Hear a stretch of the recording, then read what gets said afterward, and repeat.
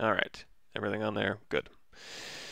Okay, let's do a little bit of housekeeping. Also, let me open up Facebook here. Drafts.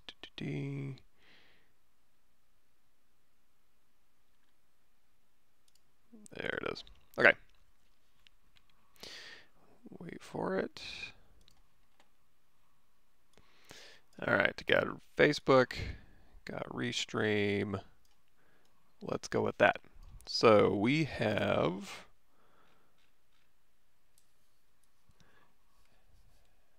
ZBrush 2018 installed, but I need to do a little bit more housekeeping. Let me go over here to Preferences, and we're going to go to Config, Enable Customize. I'm going to hold down Control-Alt because I'm working in such a small area of my screen here.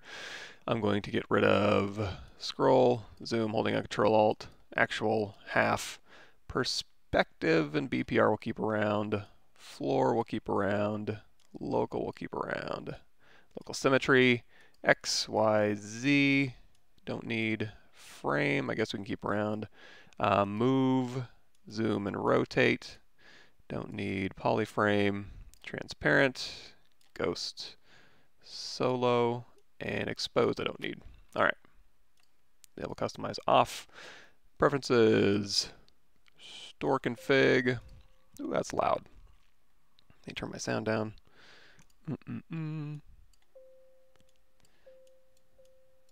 There we go. Okay. Hey everybody. George says, hey Michael, what's your thoughts on ZBrush 2018? It's great.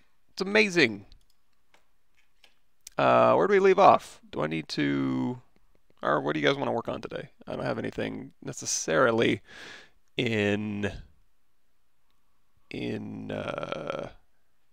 necessarily planned. I mean, I guess what we're working on. Oh, if let me load up my usual links. I got a Stream Deck, but I haven't set any of it up yet, of course. So let me pull up my usual stuff here. YouTube and streaming.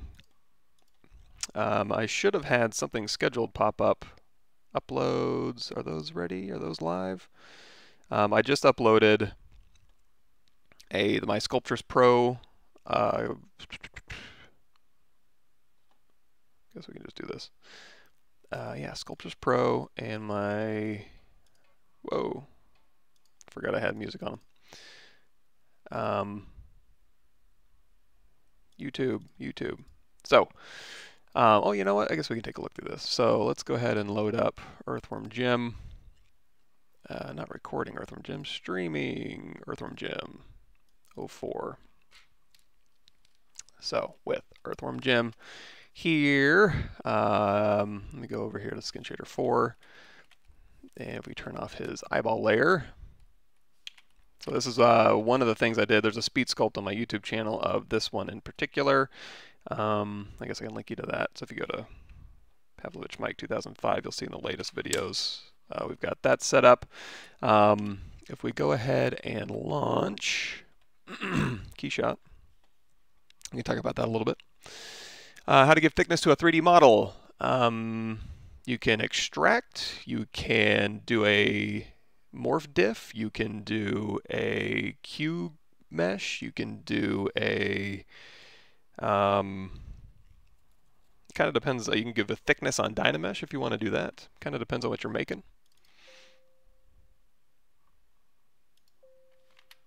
Give me a second here. Camtasia Recorder.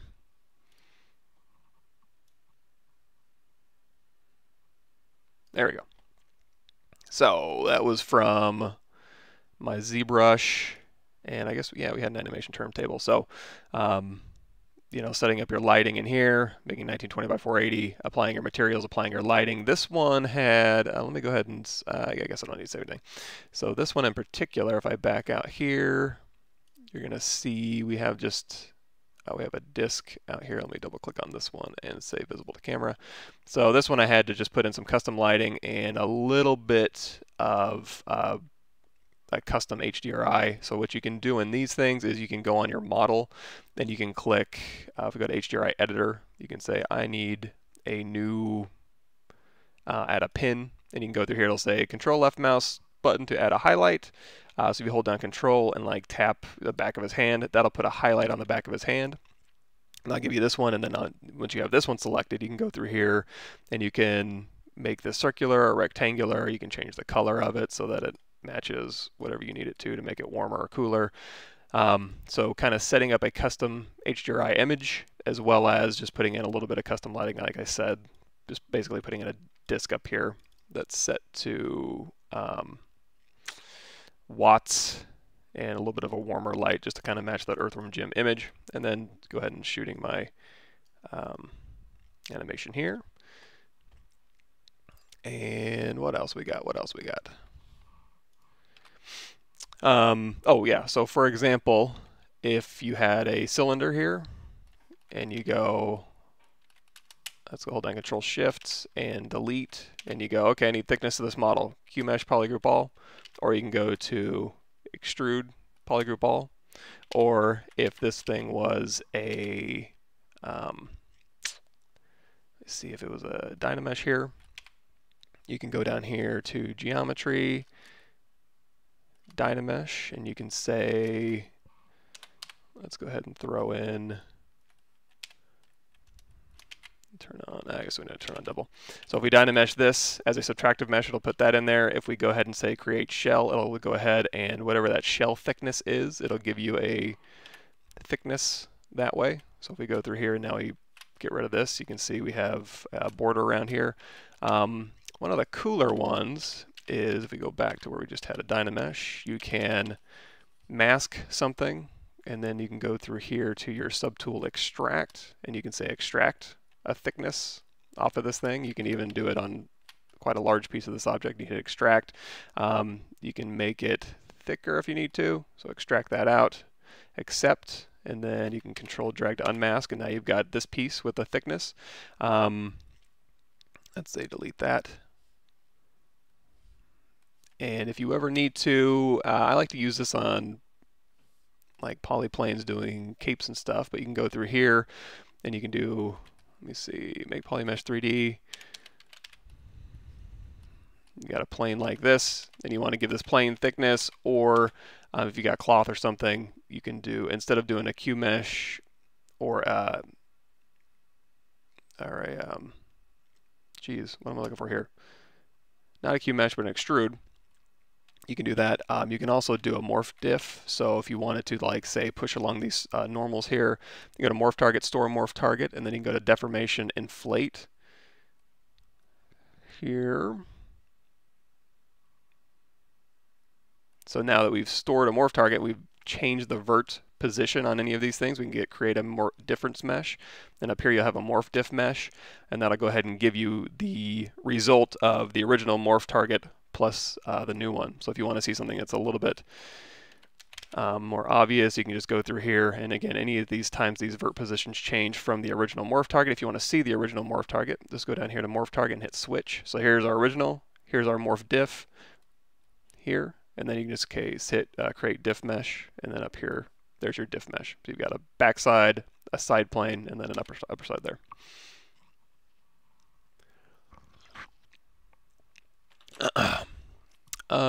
Cool. All right, thanks everybody for showing up. Let's see. Cool.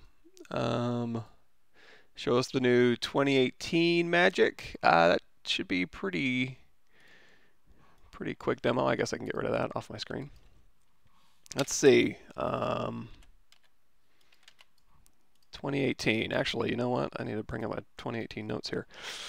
Let's see. Google Drive. I got this open. Oh, sorry for everybody in Discord. I tried to load it up at home, and my two-factor authentication didn't work, so I'm going to have to see what's up with that. I have it on my phone. I have it set up, and it was like, you don't have the right code. So there's that. So what's new in 2018? It's the Sculptris mode. That's right. So Sculptris mode is, if you go take this body for instance, and this body is ZRemeshed. So if we start sculpting in Sculptris mode, which is on right here, so you can do activate Sculptris mode, it's the backslash button. So right above your enter key, you can toggle that on and off here. Once you have that on, it's going to say, oh, you have subdivision levels on here, so it goes ahead and turns it off for you because it's going to assume you want to maintain your subdivision levels, which usually I do. If you ever don't want to, you can delete lower, turn on Sculptris mode, and then as you're sculpting on here, as you make your brush bigger, let's go ahead and turn off our lazy mouse. You're going to see it's going to automatically tessellate. Let's go to his face. That'll be a little bit more interesting. So we'll delete lower on that. So we can go through here and we can start sculpting, and it'll automatically tessellate as we're moving. On the move brush itself, it won't, but you can go down here to your snake hooks. Well, you won't have this down here, but you can set up a custom interface down here. If you need to throw anything in here, we can just go to here to Preferences, Custom, Enable Customize, hold down Control-Alt, and if we want to use clay buildup a lot, hold on Control-Alt, we'll just drag clay buildup down here. And then you can go Preferences, turn off Enable Customize. You'd want to make sure you go to Config, press Preferences, Config, Store Config, and that'll go ahead and store your interface the way you have it. So you go down here to snake hook, and now you can just snake hook to your heart's content. If you make your brush size smaller, it's going to be more tessellated here. If you make it bigger, it's going to be less tessellated. And of course, you can hold down Shift and you can smooth things apart or get rid of them completely. And as you smooth things, it's going to go ahead and interactively update that tessellation on the fly. Now again, move brush won't, but snake hook will. So here's the old snake hook brush, everybody's favorite snake hook brush. Snake hook 2 pulls along the surface normal here.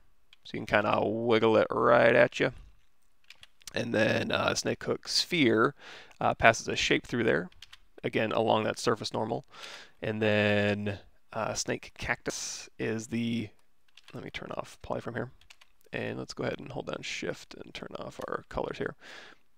That'll go ahead and pull through. So as we're using the snake hook, it'll kind of pull along your path with this alpha. So if you ever want to change that, obviously you can go through here and pick any alpha you want or load your own alpha. So that is how I made his arms, if I remember correctly, and also how I made his head. It's more of a concepting tool for me. I don't know that I'd want to use this in production if I had geometry that I liked. But if you're concepting, it's good. And also, one of the benefits of it is it's not like Dynamesh where, let me see, if let's go into Move Brush, Auto Masking, and we'll go down here to Topological. So if I pull, let's change that range down to, say, 1.5. So if I pull this lip down and this lip up so that they're really close, if I wanted to just do arbitrary sculpting on this mesh, I can. I can just go through here and use my standard brush, and it's tessellating on the fly, so I can smooth this out and build this up. But it's not like Dynamesh in that if I tried to Dynamesh this thing, let's say Dynamesh, I don't know what resolution I'm working at. Yeah, so we'll go ahead and crank up the resolution a little bit. So if I wanted to just change this geometry, let's say, oh, you know what, in fact, let's do this. Let's go over here to Z plugin, Decimation Master, preprocess current.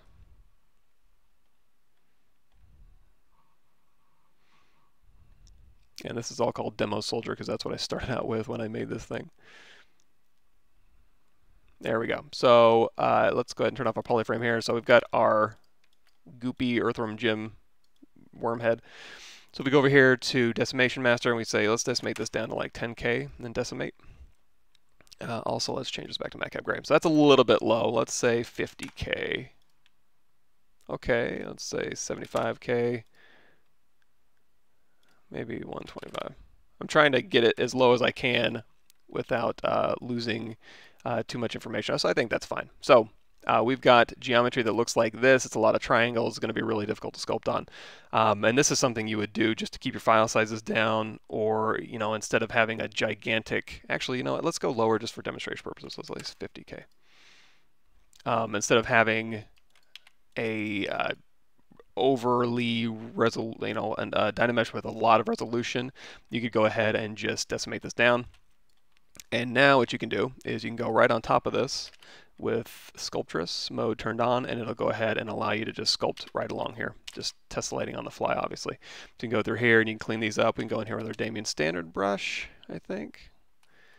Yeah, of course. Like so.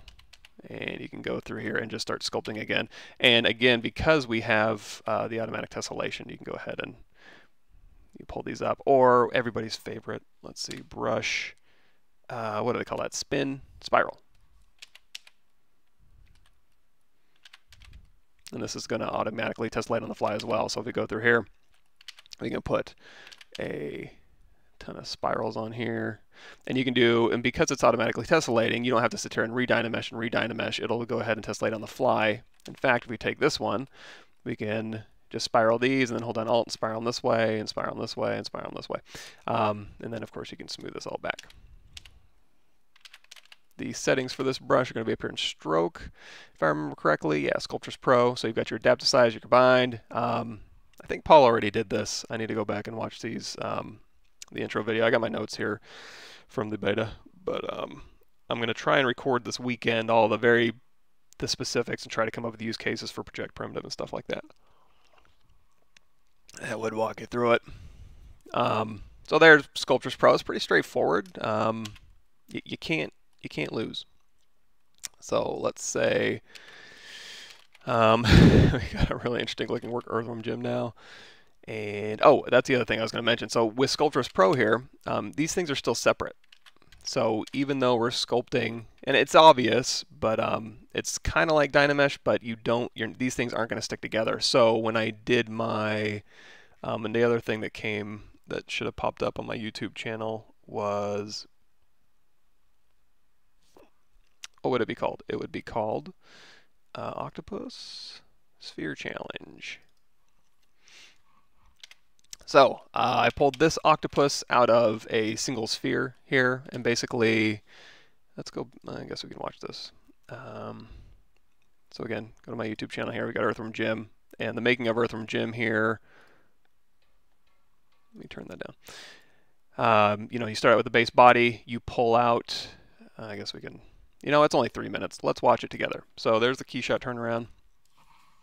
Starting with the, what do you call that? Demo soldier, and then using Project Primitive to kind of make those shapes in there, and then using Project Primitive to make his muscles, and then doing just a little bit of sculpting with the Sculptris Pro, pulling out with the snake hook to grab his arms, and then using Project Primitive through those to make the muscles again, just more muscles, and then adding an insert mesh for his hands, because I'm lazy, and then just sculpting these basic shapes into place.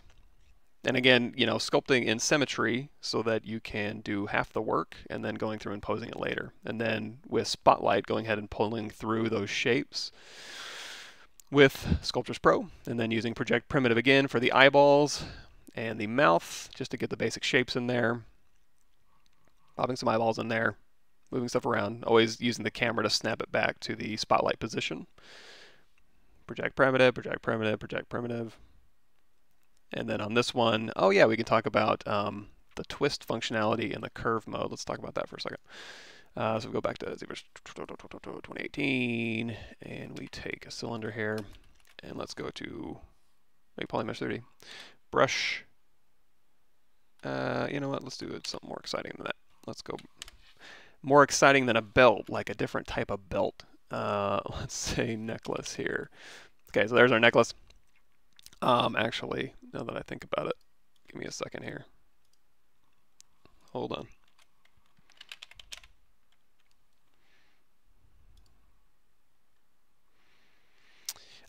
So there's elastic and liquid settings on here. So if we go over here to our stroke panel where all of our curve functions live.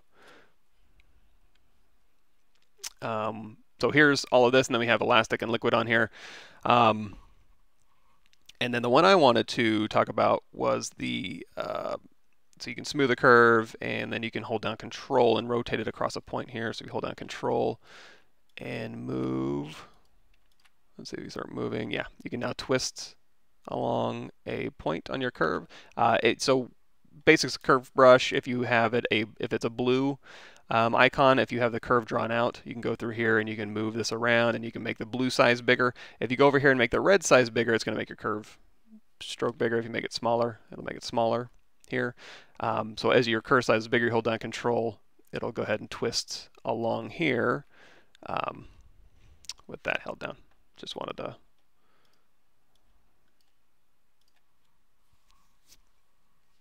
make sure I cover that.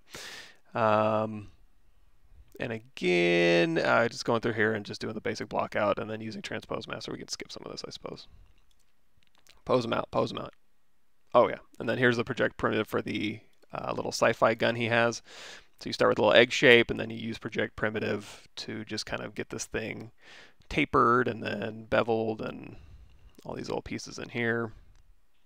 And then all the other new deformers in there that you can use. I still, you can use ZRemesh in there now, and you can Dynamesh in there as well. Sculpting everything, getting the eyes all placed up, and then making it so that we have the lens of the eye as a separate layer that's a little bit bigger than the inside of the eye, which is concave with the little pupil in the back to get the reflections right. Using our curve helper to make those rings that we've gone over before. What else? Oh yeah, and then this is just the general sculpting, and then eventually I tend to just ZRemesh everything just to get a really nice surface. But like we've covered, if you want to just use Sculptris Pro, and then blah blah blah, you do your poly paint and all that good stuff, and then throw in the key shot, and then set it all up. Blah blah blah blah. There we go. For the other one, this is the one we were talking about with Sculptris Pro. You can just start from a sphere, and then because again it's not Dynamesh, you're allowing these pieces of the geometry to not necessarily have to interact with anything under it. So you can start with just mask the stuff and move the stuff around, and then smooth it. And as long as you have poly groups and you're keeping everything organized, you can interact with those surfaces separately. Or I guess you can turn on topological as well, and that'll only mess with the the end parts of the tentacles. So anyway, make an octopus. So over here, if we have this one here, see this is all just one mesh, just pulled from a. Did we have 8 legs? 1, 2, 3, 4, 5, 6. I think we only have 7 legs. Oops. So he's an injured octopus. He doesn't really have 8 legs, but we could pretend. One thing we can do is, let's say we want another leg coming. I'm trying to see if I can squirrel one out of here. Let's say we're going to mask this area right in here. Actually, let's go ahead and just, nah, you know what? I like to keep these polygroups. So I'm going to go ahead and mask a little area in here to start my new tentacle. So we're going to say Control W. And then now that we have this area, we can mask it and then unmask it.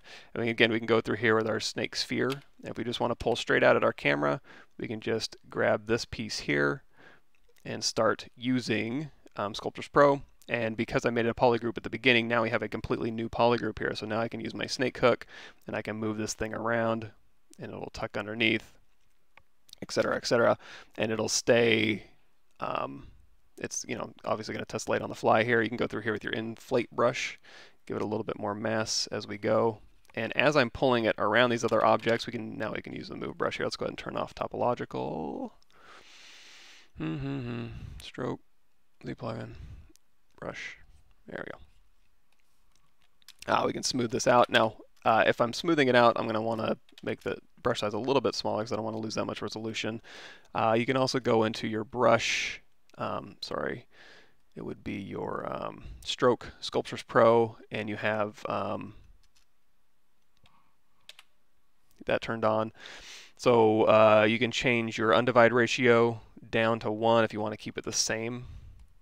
And again, I'm going to be doing videos on this stuff, or you can go to Pixelogic's channel, and they have the basic walkthrough of all these functionality. I'm not really showing you anything new here today.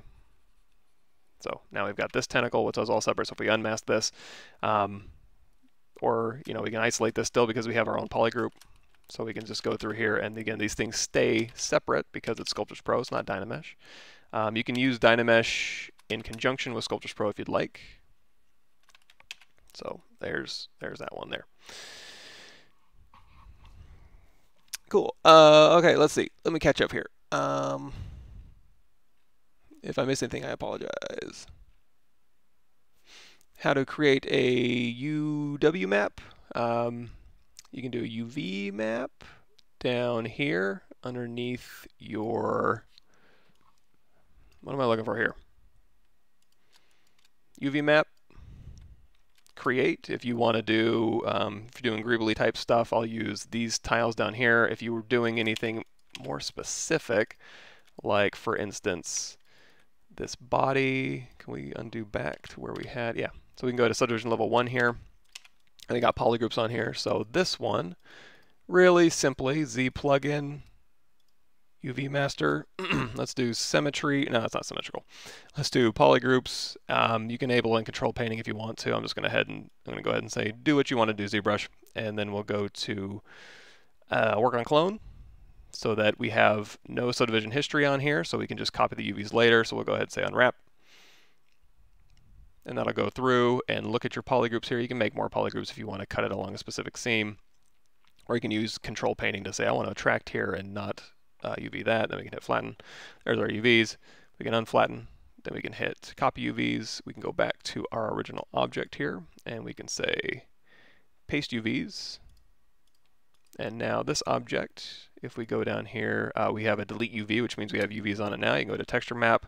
You can do new from UV check, and then you're going to see your UVs are fine. There's no red areas, which means there's no overlapping. If you do new from UV map, that'll go ahead and put a gradient across here so you can see where your seams are really easily and make sure everything's okay. So there's our UVs. Pretty straightforward.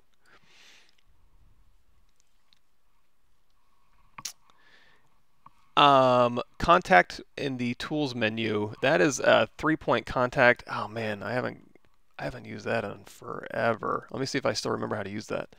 So Polymesh 3D, and then contact. So you have 1, 2, 3-point contact stores third contact. So if you have, let me append a cylinder. Oh, this is going to be, this might be embarrassing. Think. Let me see if it actually has. So if you stores first contact, hold down control. C1 button will establish the first contact point that ZBrush used to maintain the distance between adjacent subtools. Allow rigid movement between subtools. Establish contact, move scale and rotate to activate transpose. Draw a point on the first subtool and drag out the transpose line to target mesh. Oh, right. Okay. I think I remember what this is now. So instead of using transpose master, what you can do is you can store contact points between two pieces here. So if we just go say we want this one and this one, this in the glove here, hit W, hit Y to go into transpose mode here, and we can go, we want 3 contact points, so let's see if this will work. So here to here, C1, I don't know, here to here, C2, and then here to here, C3, strength 100%, apply, and now, let's see if what this does. I don't remember how to use it. You'll have to look that up. Sorry about that. I did a video on it 6 years ago, 7 years ago. My old E3D stuff. Yeah, you know, there's a good way of keeping UVs while working H geometry. Yeah, Paul did an HD geometry walkthrough on the Pixelogic channel. So if you go to the Pavlovich workshop, which is what we're doing right now, you can go over here to Pixelogic ZBrush, and in the videos here, videos, here's everybody's videos. In here there's a, let me see if I can just do,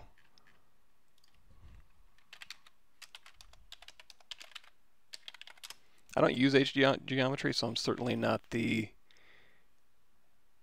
sculpting in more details, chapter 8. No, this was a year ago. Somewhere in here there was a Paul Gabry where he walked through all the HD. You know what? I guess I can find that. Let me see. Let me go to my here, and let's say that would be under CG.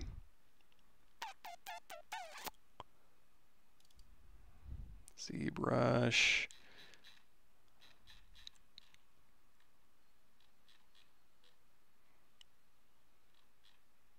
Oh, I got a lot of stuff in here. Oh boy.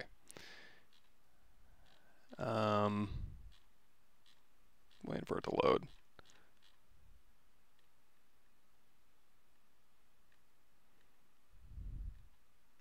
HD mode, okay, so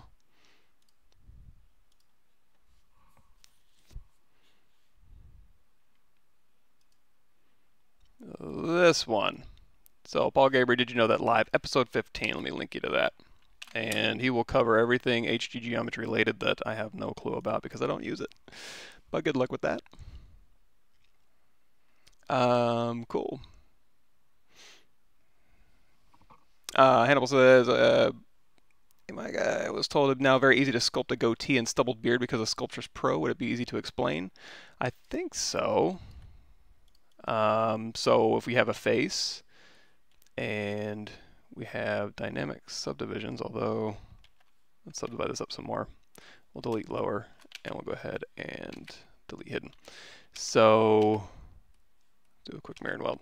So while we're sculpting on here with Sculptris mode turned on, I'm going to go ahead and Dynamesh. It'll update. So I suppose if you wanted to like spray with an alpha, it should go ahead and update dynamically. So I suppose if you had like a stubble brush, it would give you all the resolution in the world. So the difference being with Sculptris mode on, and let's make this a little bit more obvious. So let's hit reconstruct. We put triangles in there. Hold on. I'm going down to say 4. So delete higher and delete lower. Mirror and weld. Okay, so you're seeing as I'm sculpting with this spray stroke with this alpha on here, I'm getting pretty high resolution. If I turn Sculptris mode off and try to do that, it's picking up the resolution of the object, which isn't very high, so you're not going to be able to get a whole lot of stubble on there. But of course, with Sculptris mode, while it's automatically tessellating, it's just putting in detail where you need it. So you're going to see all of this details being built into the face now. It also allows you to work a little bit. So in order to get the same effect, what we'd have to do is, in the old method, go Control D, Control D, Control D, and now we are working at 8.3 million and Sculptris mode off. Now we can finally begin to kind of get that resolution, but now we have an entire 8 million polygon sculpt. So if all I want is detail here, I'm wasting an awful lot of detail back here. Did I bring his whole body back? Oops. Well, I mean, that's still a good example. But what you could do instead is have it at this resolution. And then with Sculptris mode turned on, now you can just put stubble where you need it, as opposed to having to subdivide everything up really, really high. And as far as the goatee thing, that would just be, you know, snake hook.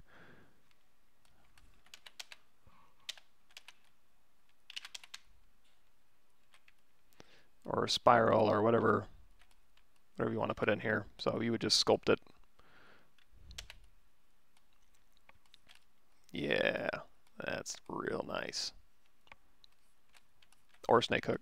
So there you go.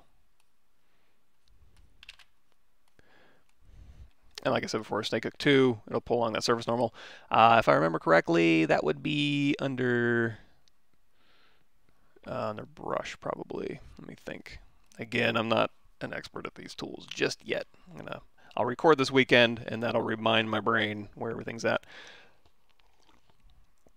Sculptris Pro under brush size. You can enable it. You can use global. If you don't want to use global, you can set those here. I'll have to remember where that stuff is. Are you ever going to stream in 1080p?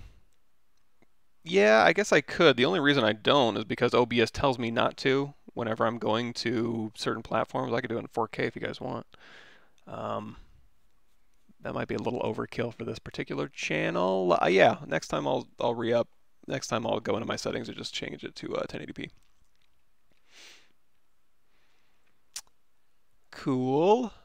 What is the difference between dynamic and dynamic? I'm not in relationship to what?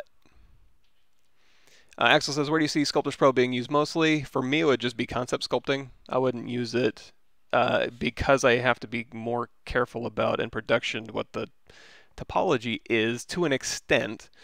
For organic stuff, I guess, the things that are going to be animated, I wouldn't use it. I would use it to concept sculpt. just as an alternative to Dynamesh or in conjunction with Dynamesh, allowing me to have Dynamesh-like properties in areas like, if we go over here to our, I guess we can use the demo head. So for example, FS, delete lower, turn all that off.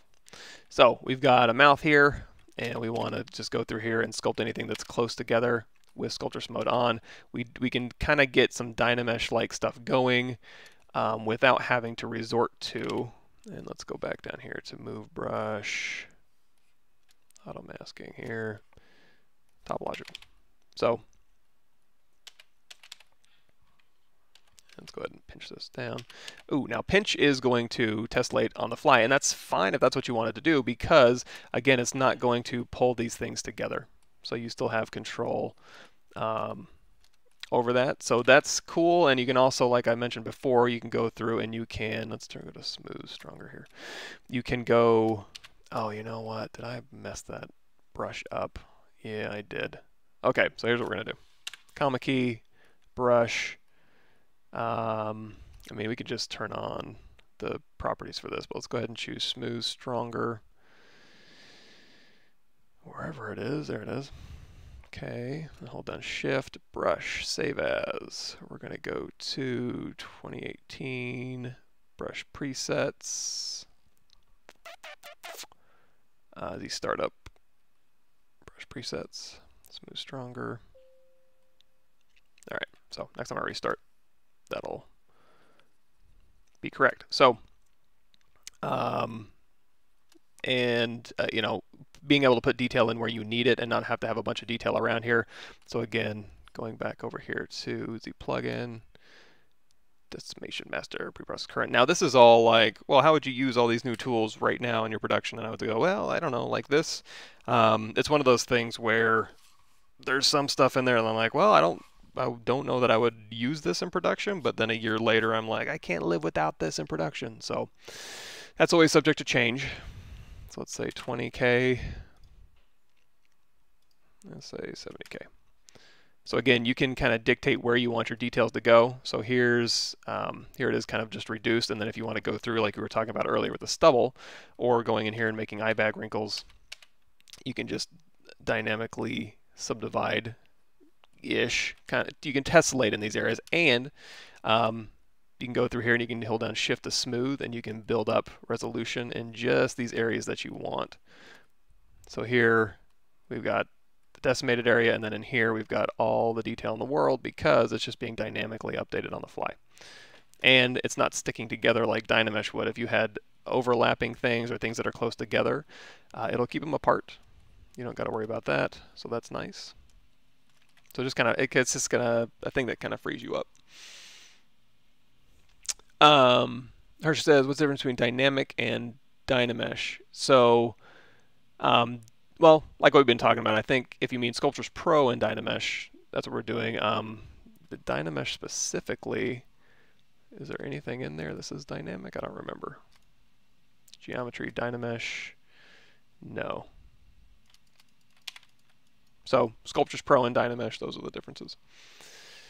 If I understand you correctly. Dynasty, thanks for showing up. Thanks for the kind words. Dodruku says, Contact is probably made obsolete by the multi-transpose function in Gizmo 3D. I think so. Yeah, I haven't come up with anything that would be like, oh, I wish I could use Contact for this, which is probably why I don't remember how to use it anymore, but I could be wrong.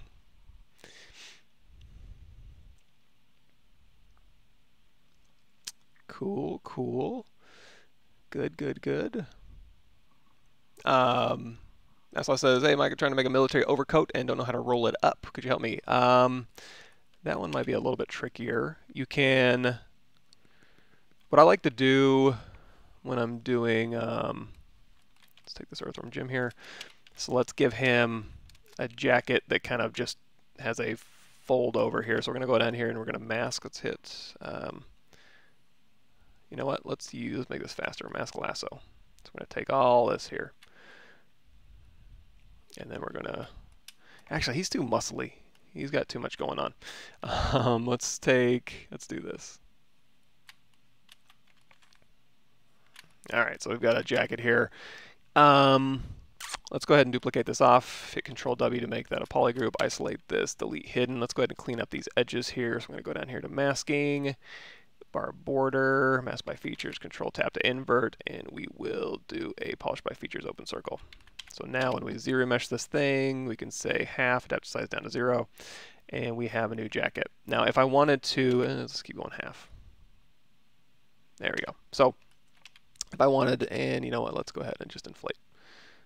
Here's my jacket. So if I wanted to, you know, put on a collar or sculpt this in any direction, what I would probably end up doing is, number one, if you're going to give this thing thickness, you can extrude. I would tend to cap stuff like this, but if we're doing something thin that needs to fold, I want to do a Marvelous Designer maybe, but also don't do a Q-mesh, do an extrude polygroup all. If you do a Q-mesh, all these little pieces in here will stick together. Extrude, they won't, they'll stay separate. So that's one thing you can do right off the bat. And then if you wanted to like roll this sleeve up, for example, you could say polygroup this polyloop, and then you can hold down Q-mesh, polygroup all. Actually, you know what, let's start, let's go into solo mode here.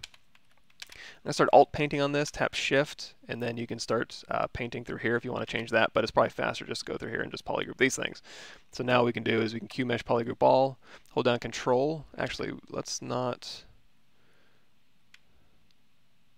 yeah, it's still going to stick together. So here's what I'm going to do now. Let's duplicate this, isolate this, delete hidden. And now that this is a separate piece, we can go ahead through here, Q-mesh polygroup all, hold down shift to pull along the surface normal and then give that some thickness. So we go back in here to solo. Now you can bridge these two things together, and that'll give you a piece of mesh that comes up here and kind of folds over. Just like when we're doing BTO topology brush straps, you can go through here and you can make a strap. It's like, okay, here's my strap. Split mask points. And then if I wanted to fold this strap over, actually, let's go ahead and make this a little bit thinner. A little thicker than I thought it was going to be. So Q-mesh polygroup, I'll hold down shift. Alt, paint these things, pull this up, hold down control. And now if I want to bridge these two, we can just do delete single poly. And now we can go bridge two holes, here to here, and then pull this out. And now we have a strap that folds over. If you want to merge these things down, you can use the topological brush, or you can go in here to brush topology and keep topological on, and you can mush these things together. Or you can hold down, let's turn back on our, hit Y to go back into gizmo mode. You can use transpose for this too, but you can hold down control and drag. It'll mask along the topology of your object. So now we can mask out this backside here, and you can push these things together, and then we can go through here and you can do like a crease polygroup, dynamic turned on. Let's go ahead through here and go to like a crease, edge loop complete, hold down Alt. And if we want to crease these corners here, we do Shift D and Shift D, and we can go ahead and crease this up. So now we have a strap that folds over on itself, like so, and we can do a crease tolerance, crease level 3, smooth out to a 4, etc., etc. So kind of going through and modeling your clothing as opposed to trying to sculpt something that folds, and it's like go in and model it, save yourself the headache. In fact, let me think if I have something in particular here. Yeah, I think I do. So for example, if you go to this commander here, actually, you know what? I have something very specific for this. So on this commander, go through, and you got this sloppy boot block out. That's just a concept sculpt, right? When I go, here's the boot tutorial specifically. You might like this. So instead of trying to sculpt all of this stuff, you can sculpt the basic blobby concept, and then you can go through here and you can kind of rebuild some of this stuff, and then on the folds and anything that needs to fold over, that's all modeled, box modeled in, and then you subdivide, and then, or you can use Sculptris Pro and you can go through here and just add wrinkling where you need to, as opposed to trying to sculpt in a bunch of cloth. That's just more difficult for me in particular, but your mileage may vary on that too.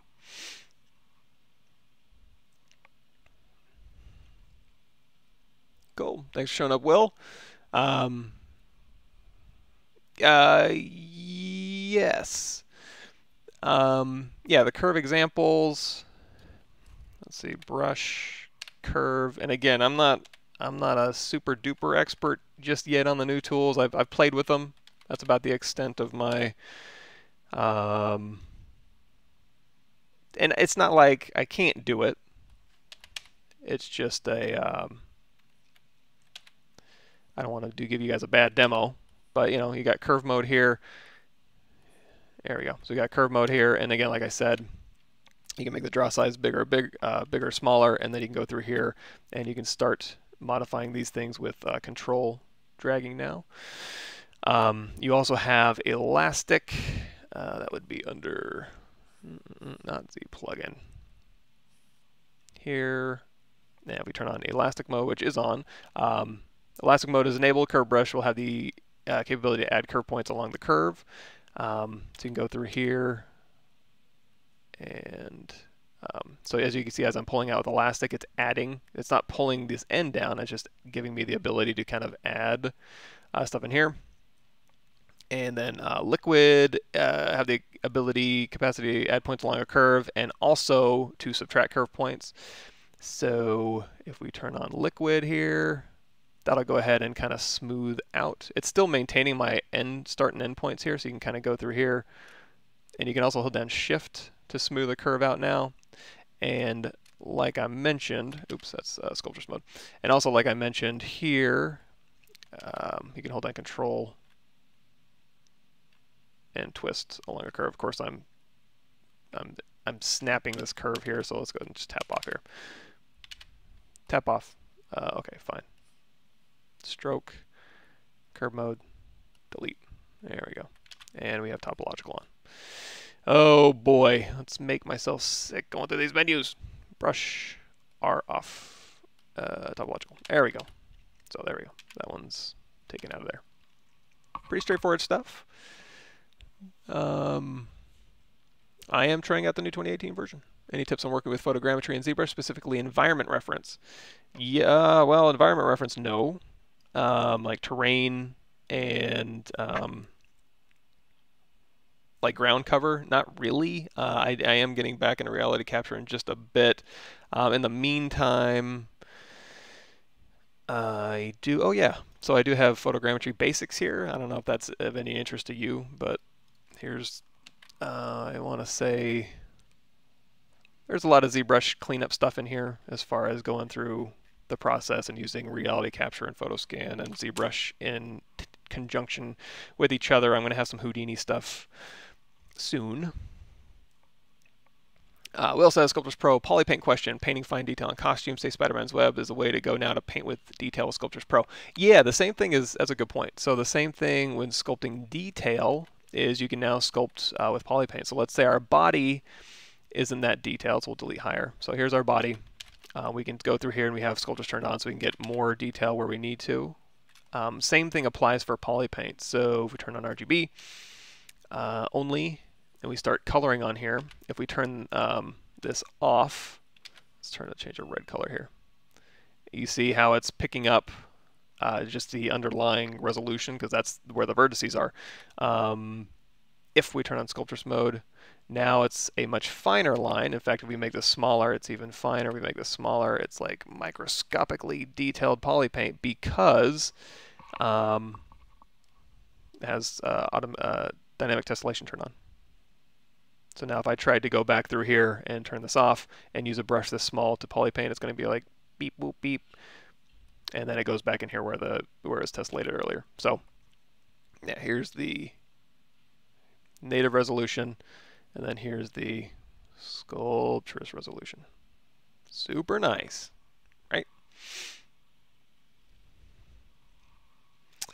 Babu the Snake says dynamic smoothing. Yeah, that's just part of the algorithm here. So if I make my smooth brush really big, it's going to tessellate this area. So if you wanted to get rid of any sections really quickly, you can just hold down shift to smooth this stuff out, and it will smooth it back.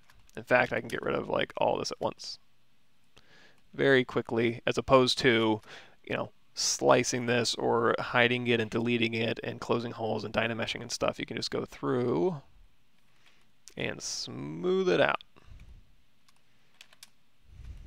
like so. That's kind of cool looking character. Hey, Regin, thanks for showing up. Actually, it says, Michael, when I start surface noise, my ZBrush loses 4K scaling. Oh, that off the top of my head, I don't know. That's above my pay grade. That's a tough one. I'm not sure about that. No, I don't know what's going on there. Sorry about that. Will you update your custom UI for ZBrush? Yeah, I should, shouldn't I? Let me make a note of that. Custom UI 2018. Yeah, I'll throw that up on Gumroad. Cool, hey everybody. Oh, you know what? I've been completely neglecting Facebook. Anybody on there today, this morning? It's kind of hard to tell. Oh, yep, I am.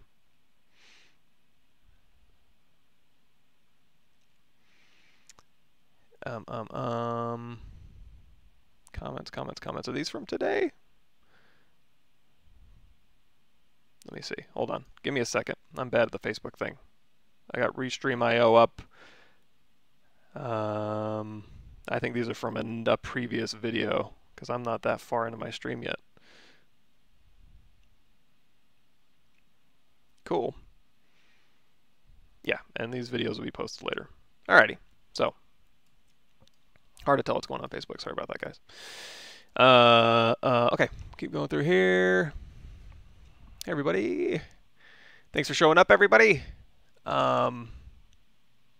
AKC asks, hey there, you're absolutely amazing at this. I don't know if I'm amazing. How long have you been modeling sculpting for, and how often do you use model use 3D programs? So I used to use them for a long time. Just recently, I haven't sculpted a lot lately. I've been more in Node land, in Unreal and Houdini.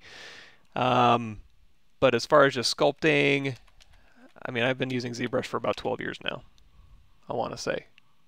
3.1 was probably where I started using ZBrush a lot, but at Ringling, when I went to college, I was using 2.5. Way back, whenever they first introduced the 3D sculpting capabilities, and I think the material, it had like one or two materials. I'm gonna say it looked like this, something like this, and you could mask, and there was no modeling. There's the basic sculpting brushes, and that was about it. It's come a long way since then. Spaceship you did for 2018 is pretty cool. Yeah, that was, let me see. I used some of the, let me see if I can pull that up here. Actually, you know what we should probably do? Preferences, initialize ZBrush. Clean some of this out. There we go.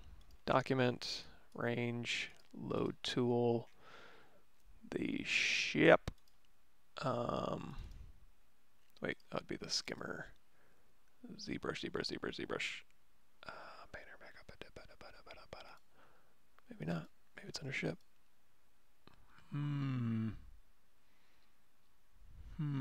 I did a bunch of ships, unfortunately. I mean, I guess that's something we could talk about. That might be fun. So underneath ZBrush here, let me see if I have one that just has them all loaded up.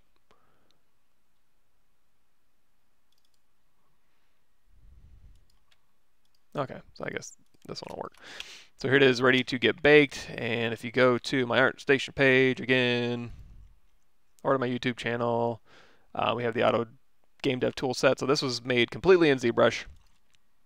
Let me turn off this, and this is like a concept sketch of what a ship could really look like. It's not box model or anything, it's just kind of pieces thrown together and some basic functionality figured out, but nothing really beyond that. But it's still, there's still plenty going on here, and it's all separated out. So if you turn off line here, you're going to see all these pieces are separate. So you could, or like I mentioned before in the video, you can go through here, and I made it so that when we were playing with these things, or we game res it and we put it into production, I left a lot of things separate so that the animators could go in and say slide these pieces out here, like so, you know, so they needed to like push this thing in, or flare these things out, or do these flaps as the ship's adjusting, or these things can also kind of pop out and around and up, and then you've got the weapons that can go.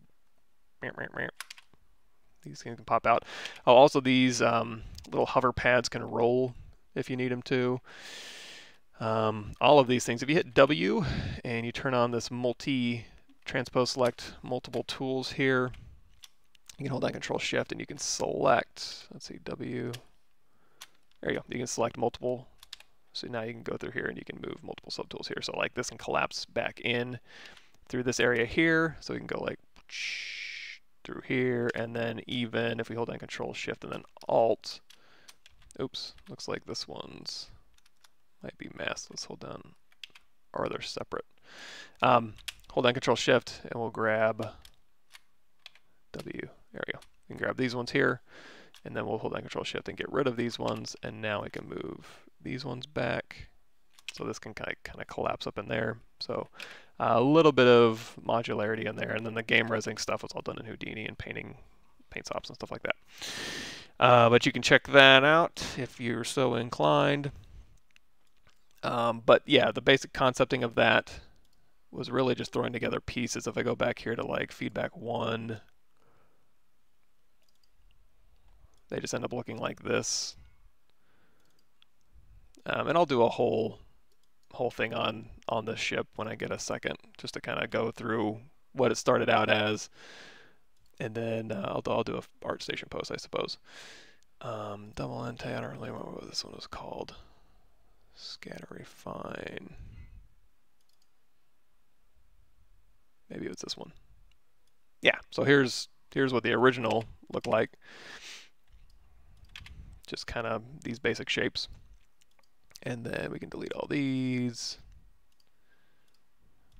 Delete all these. Yeah, so here's this. And you know what? Let's delete all that.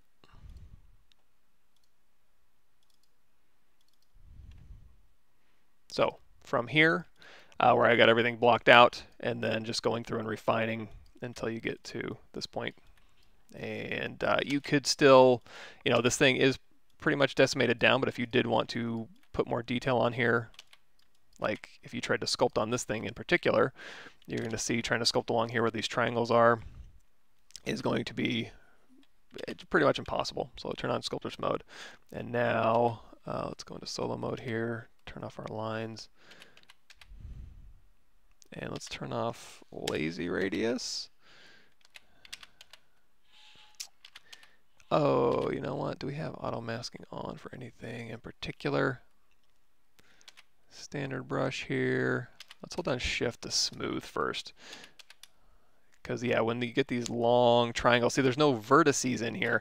So you know what might be easier? If you know you have a lot of vertices along here, let's go ahead and just do a slice along here. So we have a vert in there to at least allow us to go through and tessellate.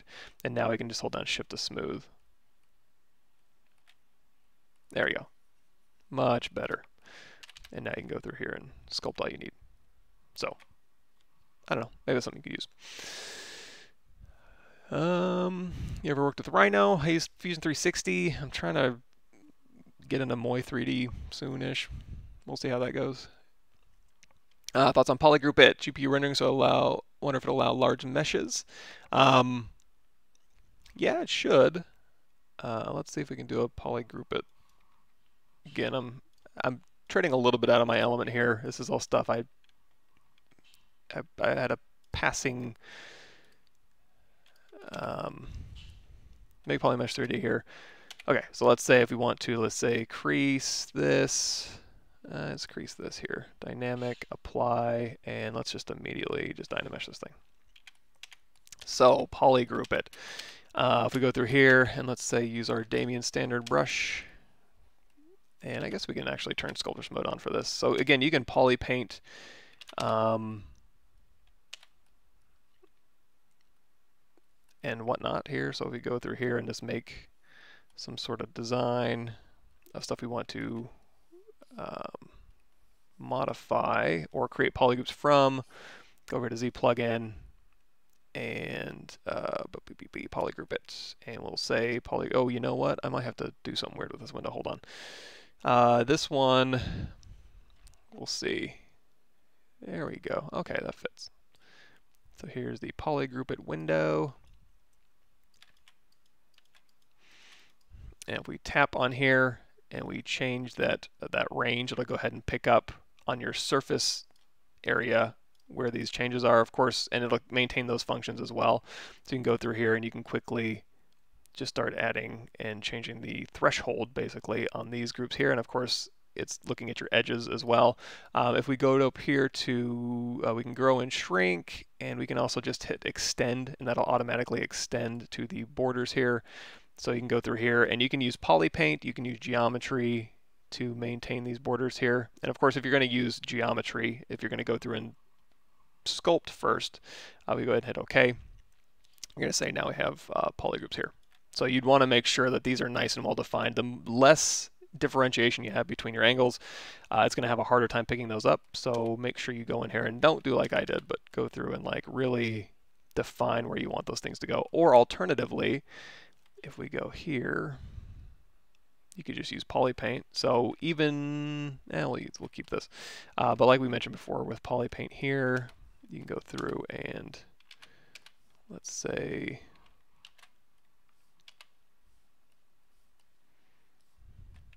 you can get really, really nice lines because now we have poly paint here. So you can go through here and you can paint in where you want your PolyGroupIt detail, and then go back into PolyGroupIt,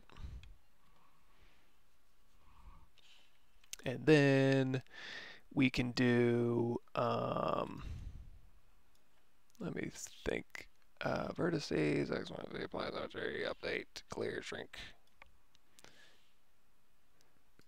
Actually, you don't go into PolyGroupIt just yet. You got to go to PolyGroupIt from Paint, borderless, and that'll go ahead and automatically just give you, let's turn off our lines here.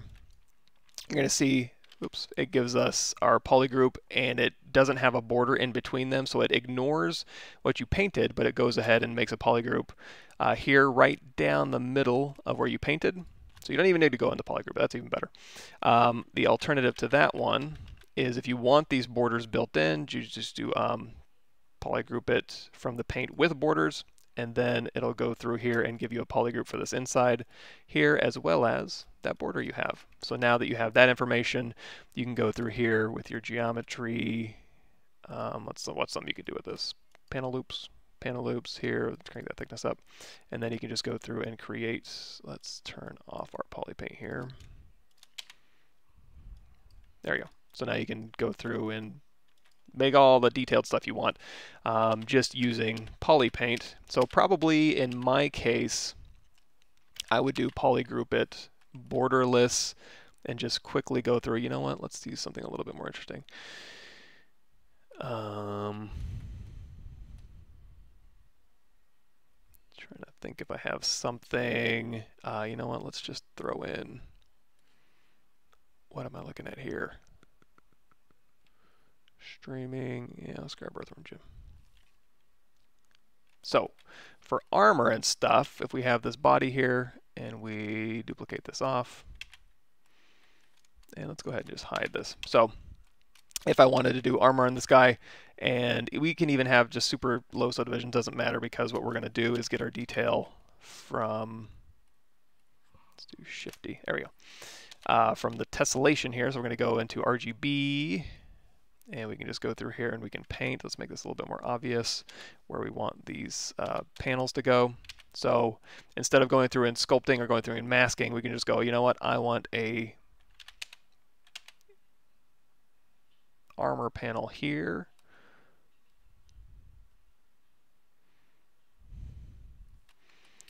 And I want another armor panel to go here.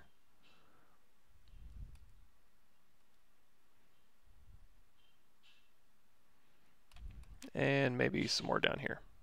Let's put in some spine stuff going on. Okay, so we got all that. We can hit Control W, make that all in polygroup. But because we have that poly paint here, we can just go over here to polygroup for paint with no border. That'll go through and put a polygroup right down the middle of those border lines that we have. So if we turn off line here, you're going to see there's our new polygroups. If we turn off poly paint, you're going to see there's our new polygroups here. And now, you know, if we got the body and the other subtool here, we can just say, you know what, here's my panel information. Let's go ahead and do delete hidden. And then we'll go over here again to, let's make these one polygroup here. Control W. There you go. And you can ZRemesh this if you want to first. We can just go right into panel loops here. And one thing we do want to do though is crank up that polish and that thickness. You know what, maybe we do want to ZRemesh this real quick. Give me a second. So let's go down here to, again, our masking border. Let's do a weld. That'll be geometry, modify topology, weld topology, and then mask by border.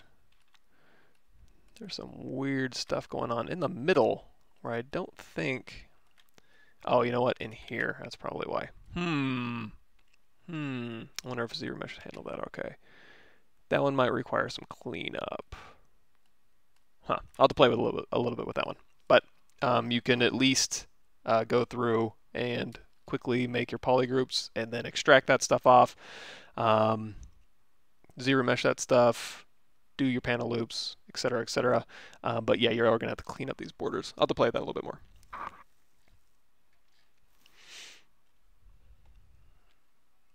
Is there any good way to merge two meshes together without entering Dynamesh for a Tessimate workflow? Example would be to attach the arms back on the body organic sculpt. Yeah.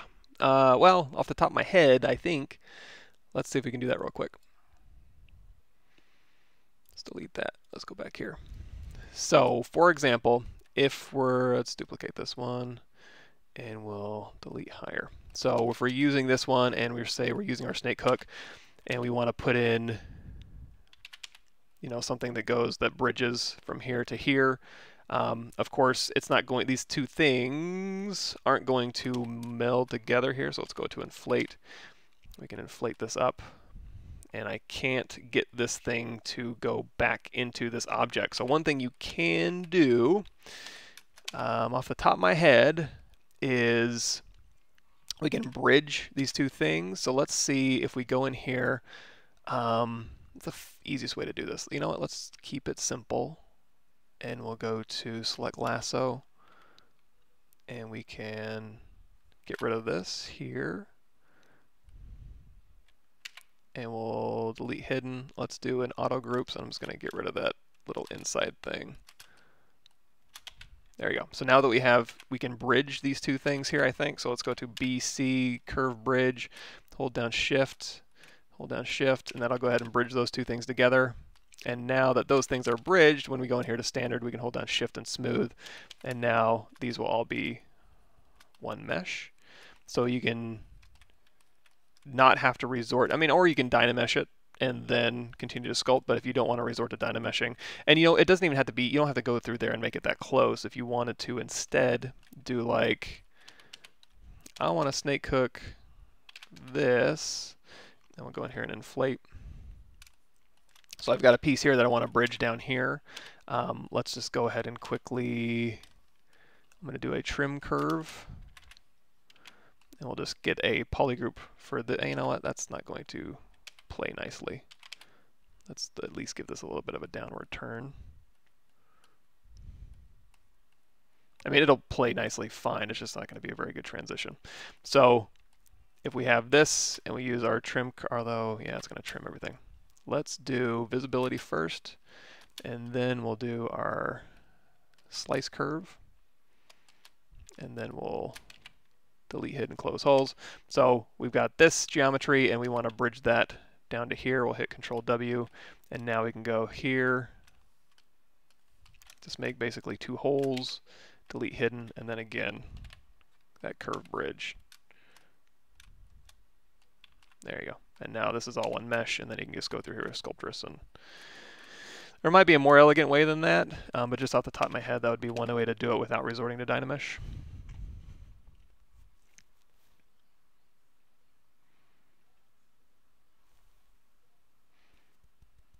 Cool.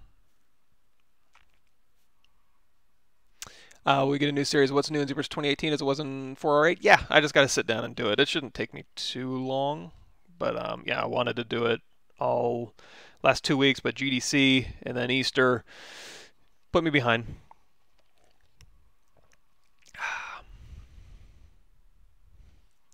Is there an easy way to get stitches, patterns, and piping? Yeah, you know what? I'm gonna do a video on that too. I mean, I've done it in these things before, but nothing I can point you to directly.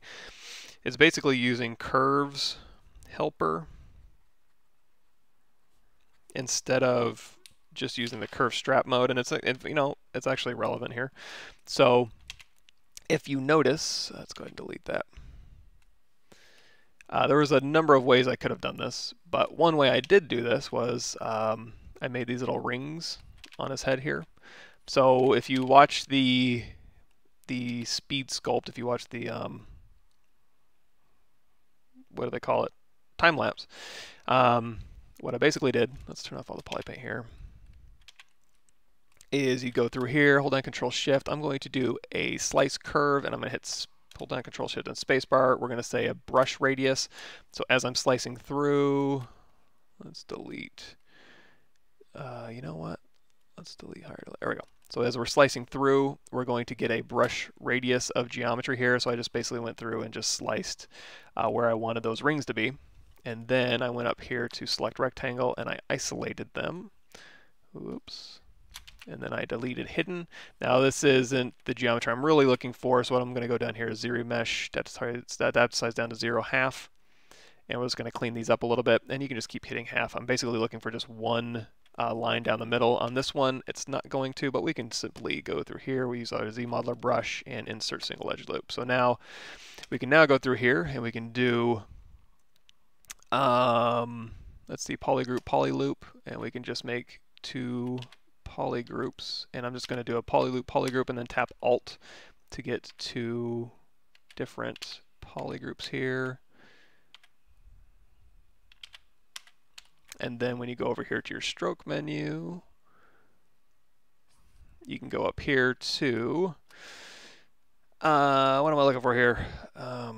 Frame. So we're going to go down here to frame polygroups, and then I'll go ahead and put a curve down the middle of this. So think of this technique as a way to do any sort of curves without having to go through here with spaghetti noodles and try and wrap it around a mesh or do anything specific.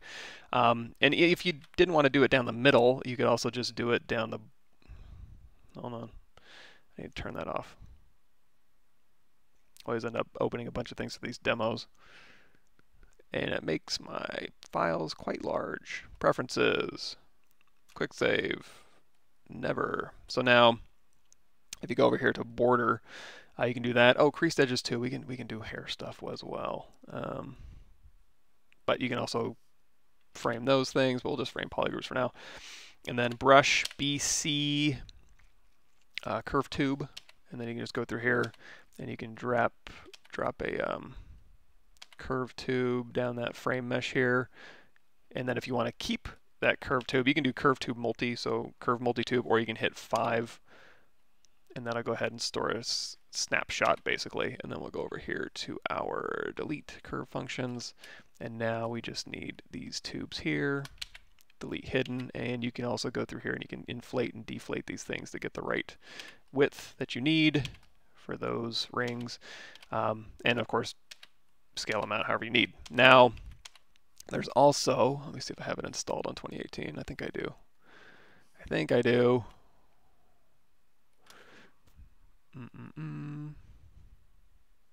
Maybe I don't, but I thought I did.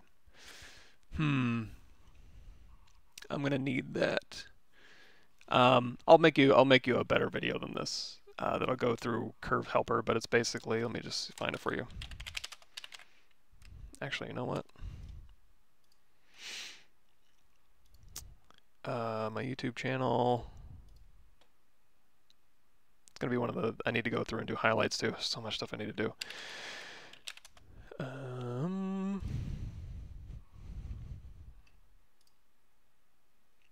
Let me just do a really quick search and see if I have it.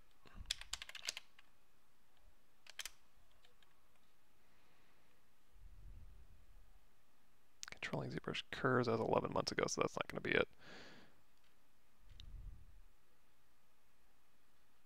Framing mesh, yeah. Curves helper.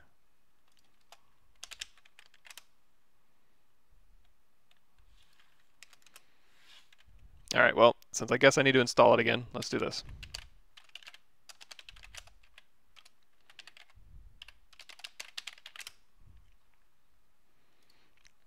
So, useful scripts for ZBrush 4R8. And of course, we're on 2018, but there's curves helper here, and this will allow us to take a ZSphere chain and make curves out of it. So we're just going to download this.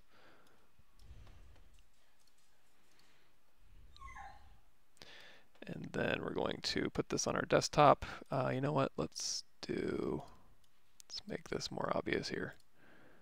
So, installing plugins. Well, installing this plugin. Extract here. And we're going to go to ZBrush. Program files, pixel ZBrush 2018, Z startup, Z plugs, and then I could have sworn I had curves helper in here. So where did that go? Wow, I'm losing my mind. Desktop.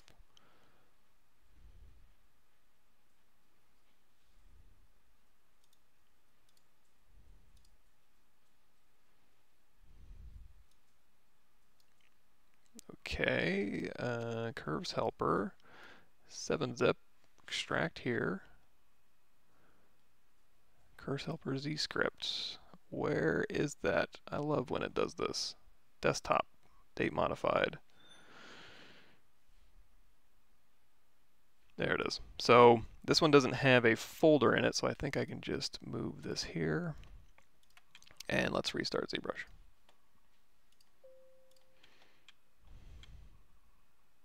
All right. Hard surface modeling in ZBrush. Do you typically work in another 3D application to block out the mesh? Can you do it all in ZBrush? I think about doing a weapon, but not a clue where to start. Oh boy, I've got a treat for you. I got about 10 years worth of YouTube videos on exactly that topic.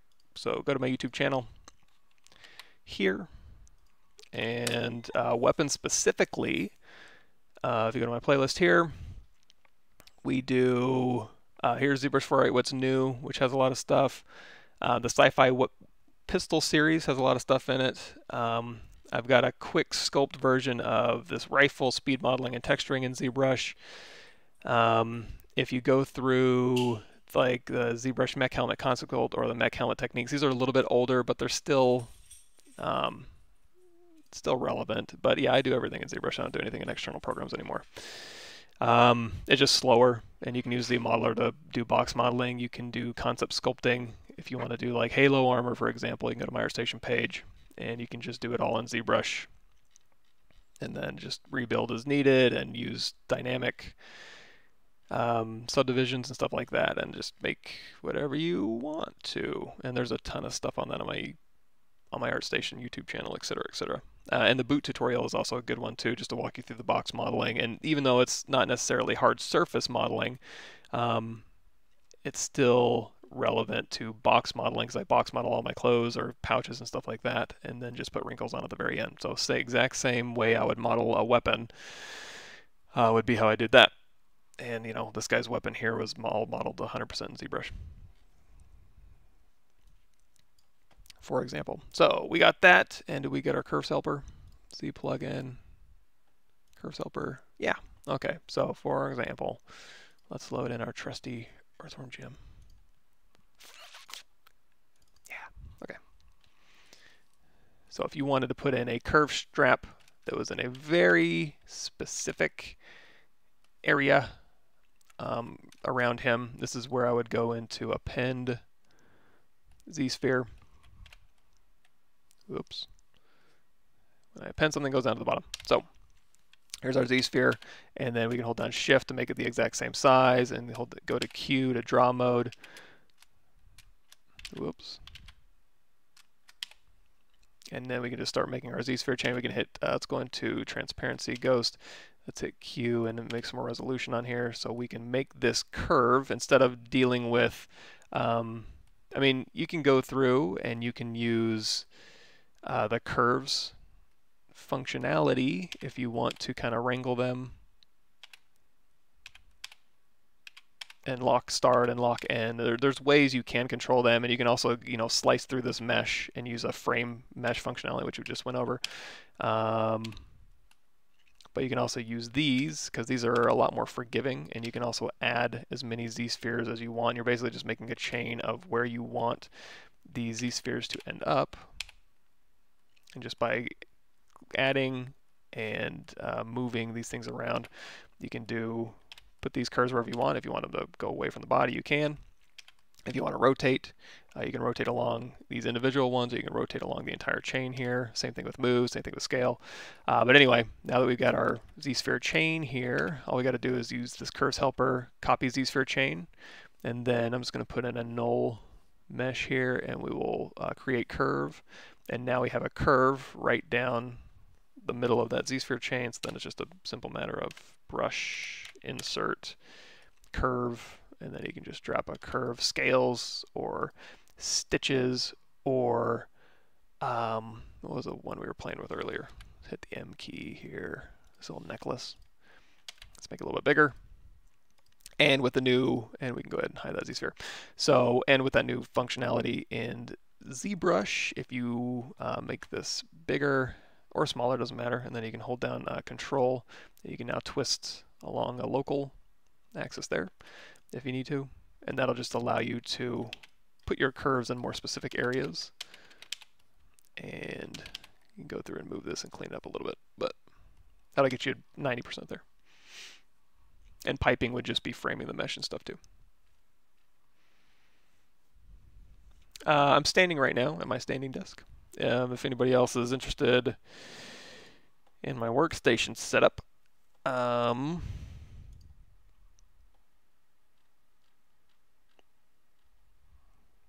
just had it.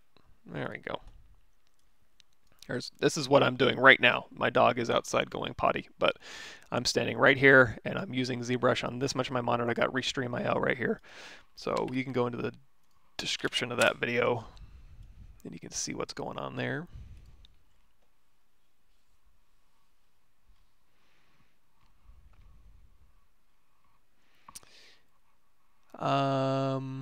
Masking and polygroup by mask. Well, masking, there's not really a difference in them. I might be way behind on my comments here. Hold on just a second. So on this one in particular, let's see, geometry. So masking is just masking. Going in here to your polygroup menu, and you know, mask by polygroups will give you a polygroup. It's group mask, clear mask is technically what it's doing when you hit Control W. If you go into your masking, your edge loops, geometry, edge loop, you can do edge loop mask border, and that'll put a cut line around your polygroups. That gives you a much nicer and polygroup by mask. So if you go down here to your polygroup menu, you have a mask here, and you just do group masked or group mask clear mask, which is Control W, or like I showed before, the edge loop thing. Oh, Gozy didn't point to the Apprentice version. That's a good point. I haven't tried it. I'll have to give that a shot. I'm not positive. In the meantime, like you said, use the FBX files. I'm not positive on the Apprentice stuff. Cool. There should be a trial for this available on the Pixologic website.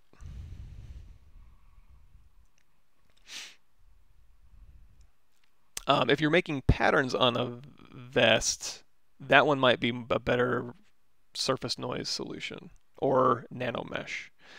For example, let me find that for you real quick. Go to my channel videos and Google fishnets. There you go. And you can use nanomesh, micromesh for that kind of detail.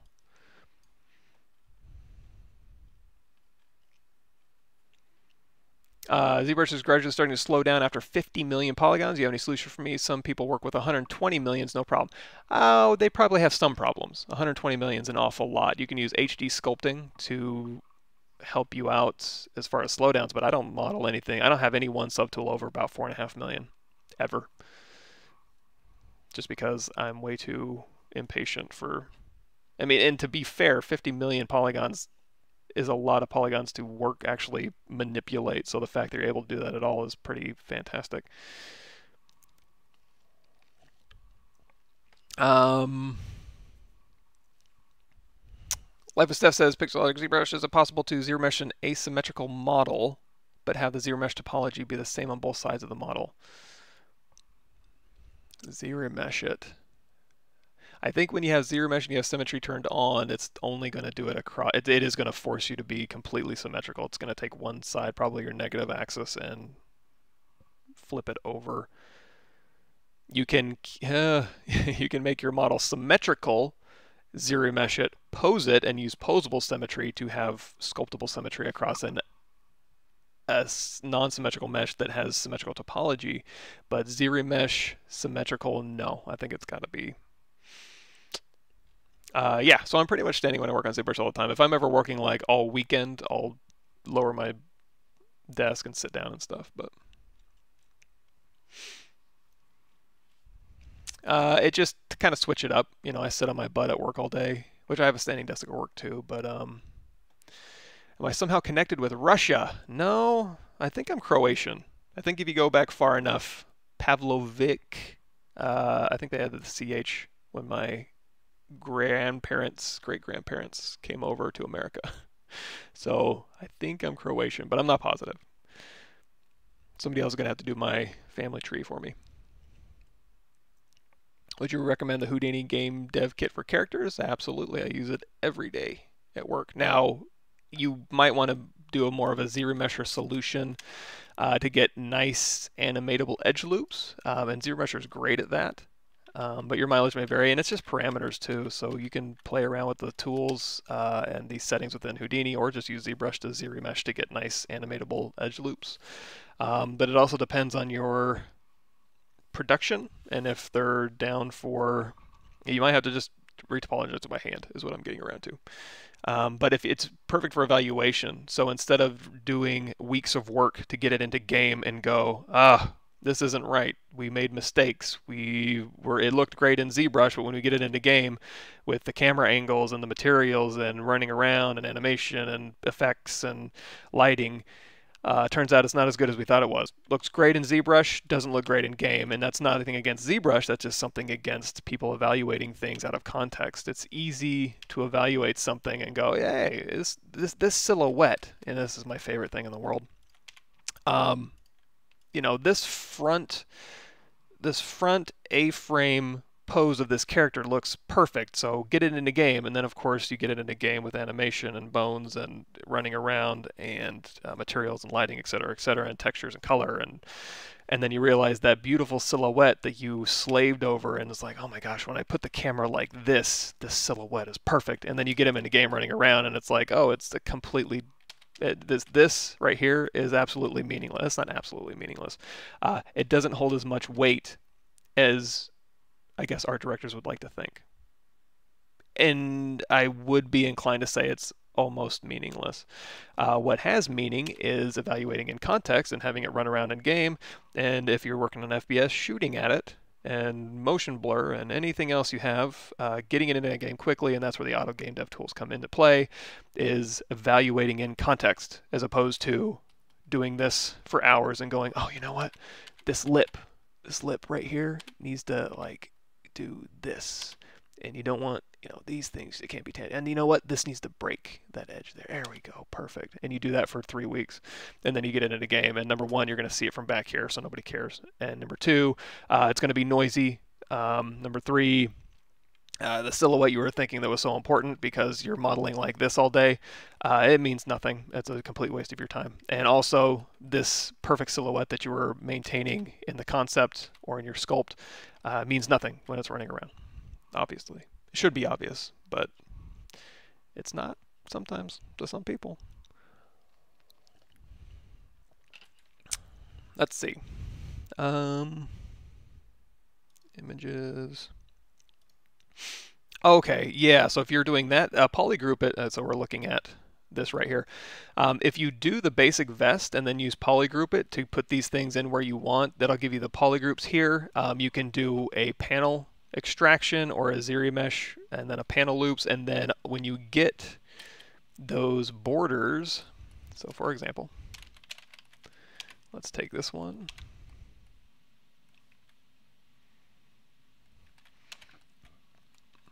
And again, let's hold down lasso. So I'm going to give this guy a little vest. Control W, delete hidden. And you know what? Let's also get rid of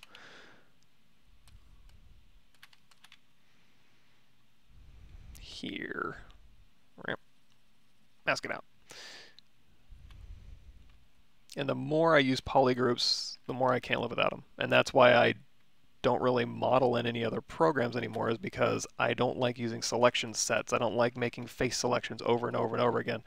Polygroups is where it's at. Sorry, every other program on the planet. So we're going to go through here, hit Control W, and then we're going to go to delete hidden, and then we're going to go down here to our masking border. Let's go ahead and grow that a little bit, invert that, and then again polish by features.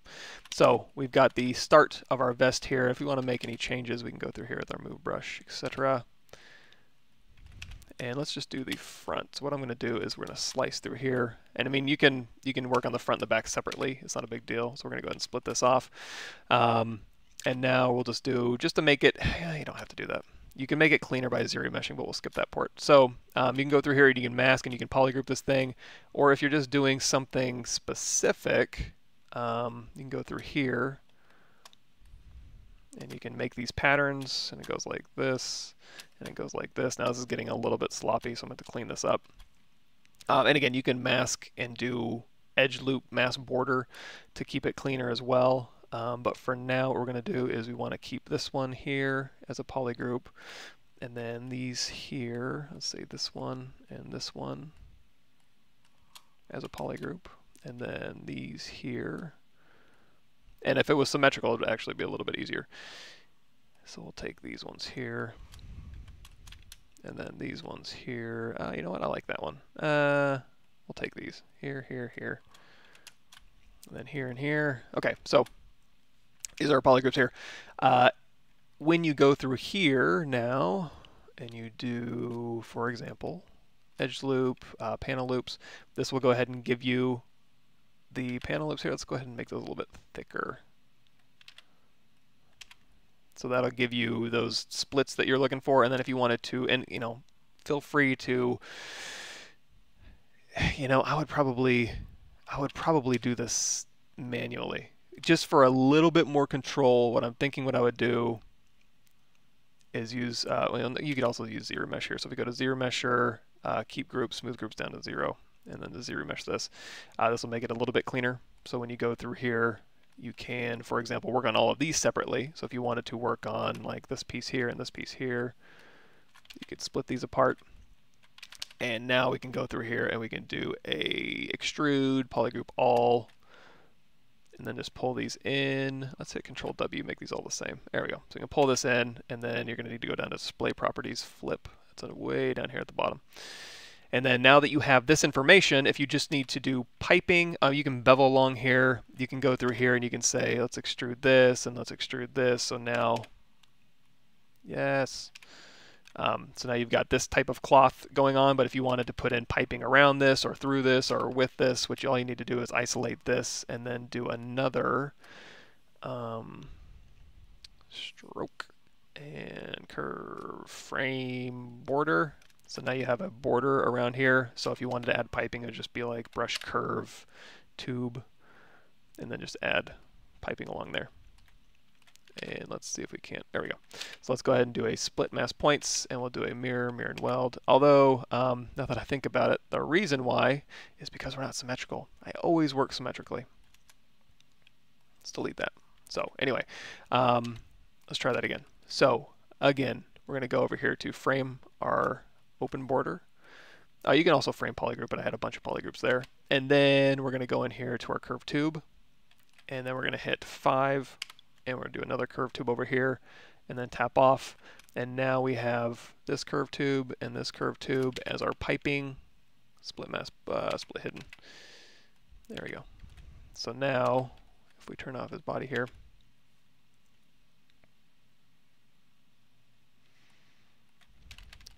we have this geometry here with our modeling, then we got the piping inside of that. So that's just an easier way to get that kind of detail. Let's turn this off. There we go. So all that detail here. And if you wanted to, you could also, since this is a round object, you could inflate and deflate this as much as you need to. So if you need to make that more or less apparent, feel free to do that. Make sense?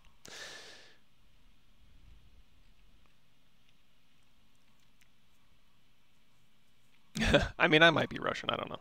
Who knows? It's all a mystery. Yeah, good luck retopologizing my hand. It's not fun. I agree.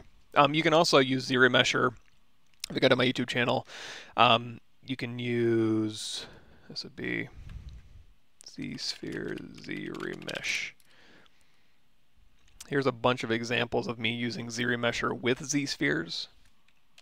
This one specifically, ZSphere topology cleanup. So you can check that out, and that might save you a little bit of time. So you don't have to do every point by hand. You can let ZRemesher do the bulk of the work, and then go through and clean up what you need to. Is there a difference between using Dynamesh and ZRemesher compared to using those same features in the Gizmo? Well, Dynamesh is different than ZRemesher. If we go here, let's see. Oh, we have this backplate too.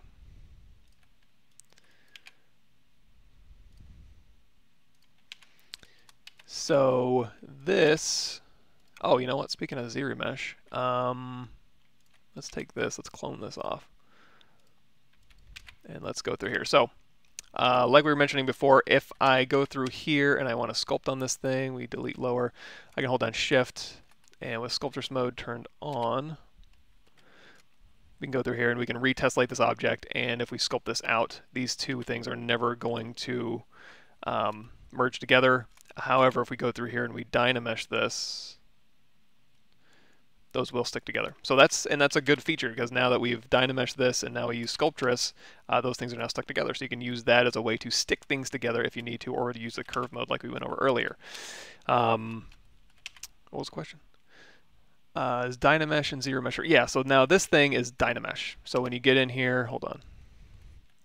You're going to see as we're Dynameshing at different resolutions, it's just giving me a overall Dynamesh resolution, how these squares are going all over the place. Now there is a Tessimate. There is Tessimate down here, so you can change the polygon size down here on the fly. So as we Tessimate smaller, think of those as the tessellation resolution getting smaller. So you can actually Tessimate this entire thing as you go, as opposed to Dynameshing. So again, if you don't want things to stick together, this may be your best bet as far as decimating or Dynameshing, Tessimating at a lower resolution. And then you can go through here and sculpt as much as you need to, like so.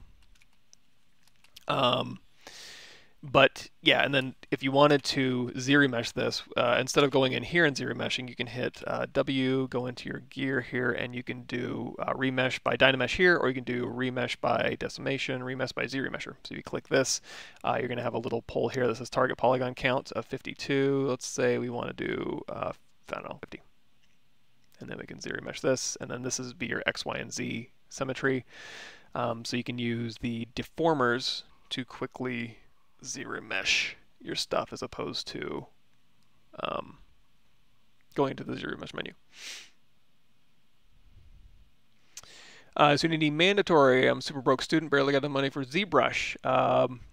Well, if you're a student, you can just use Apprentice, or if you're, I mean, I'm not trying to make a Pixelogic's channel. I mean, it's cheap. You can get the indie version for like $250 a year. 3 axes in ZBrush pointing towards the positive direction. When I use gizmo to move the object towards along the axis, the number of gizmos says I need move the negative direction. If you have your floor turned on, your floor should always point you the Z forward. This blue one is always Z positive and then negative, and well, that's not true because this is X negative, but this is Z positive. And then Y positive. So X is actually going negative, I believe. Hold on, let me make sure I'm not lying. So we go in here to our trusty sphere and make polymesh 3D, and we have standard brush turned on and Sculptris mode turned on, and we have X symmetry turned on. So here is our little face here.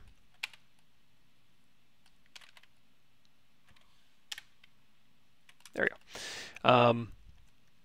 So we are Z forward. Now, yeah, this is negative X and this is positive X. So, but when we have our gizmo on, this should be positive. But yeah, it's saying it's going in a negative direction. I'm not flipped upside down, am I? No, Y up. Good catch. I don't know. Never noticed that before. Interesting. Any plans for Pixelogic to have a VR UI? I don't know. You'd have to ask. By the way, I'm not a Pixelogic person. I don't work for Pixelogic at all. I'm just an enthusiastic young man about Pixelogic, although I'm not such a young man anymore. How can you prevent spirals coming out of ZRemeshed models? That should do it by default. But if you want total control over that, what I would do, it does a pretty good job now about not putting in spirals, but if you want to, I would put in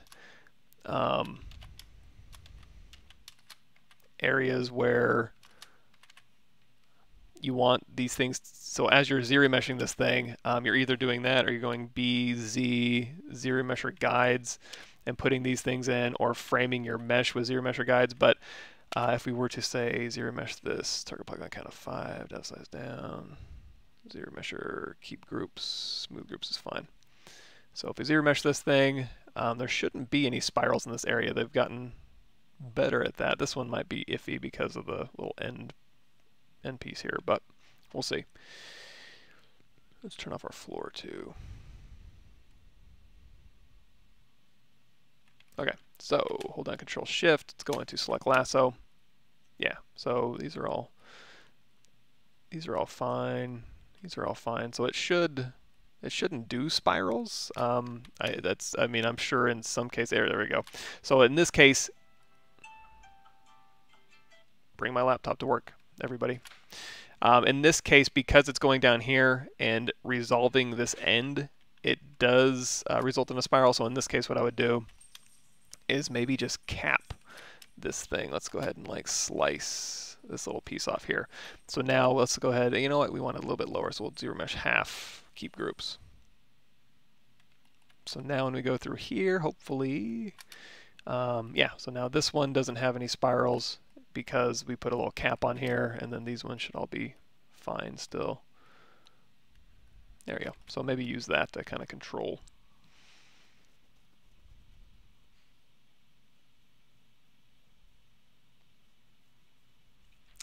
Okay. Posing characters. You ever use another program to post characters? That's because I really don't like using Gizmo or Transpose tool to post characters. Very time consuming.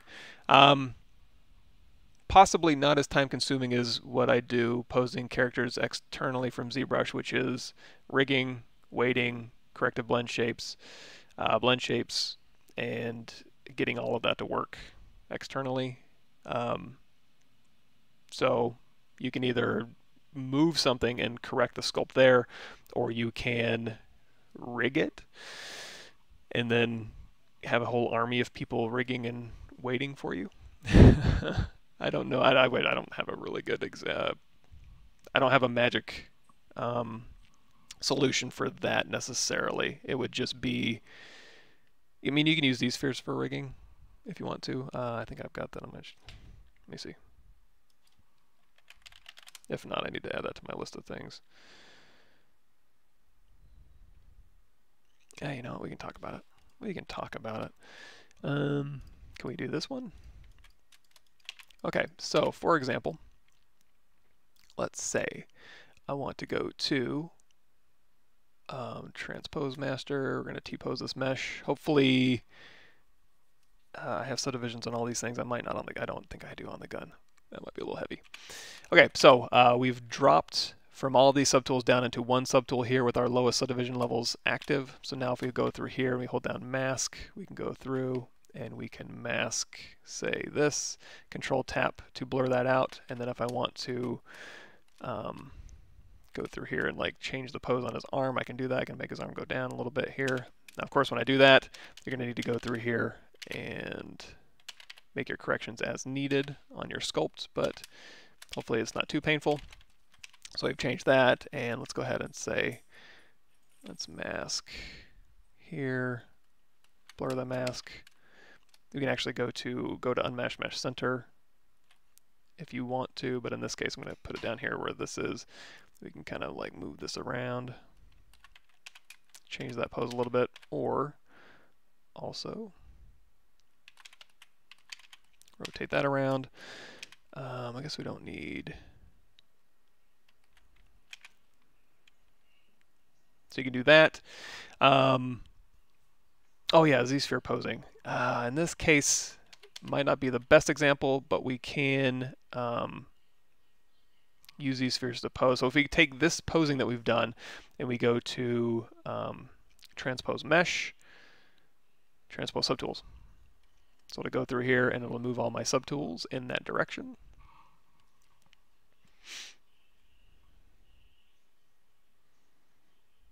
Wait for it. Cool. So now I've got my new pose on here. But when you go through here, you can actually do, you can say, hey, I want to use a Z-sphere rig for creating this pose. So we can turn on Z-sphere rig and then go back into transpose mesh, and that'll put a Z-sphere in the scene that we can make a rig with. So here's our Z-sphere. So I'm going to hit Q, and then we can go through here and start making a skeleton, like so.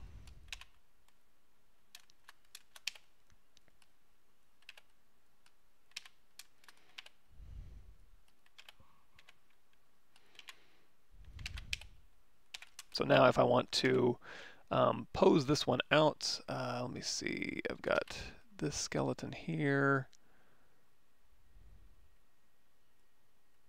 And if we go all the way down here, we're going to see underneath rigging, we'll hit bind mesh, and then I'll go ahead and bind my mesh to my Z-sphere rig. So now when I rotate this thing, wait for it, this one might, again, this one might be a little bit heavy for this. Let me see.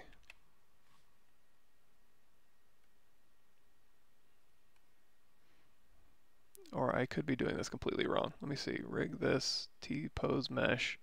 You know what? I might be doing this wrong. Let's make this a little bit easier on ourselves. Demo soldier. So for instance, insert. You can use transpose to do this as well, but we'll keep this simple. Transparency, and again, you can tell the stuff I don't do very often. Here, put one up to his head.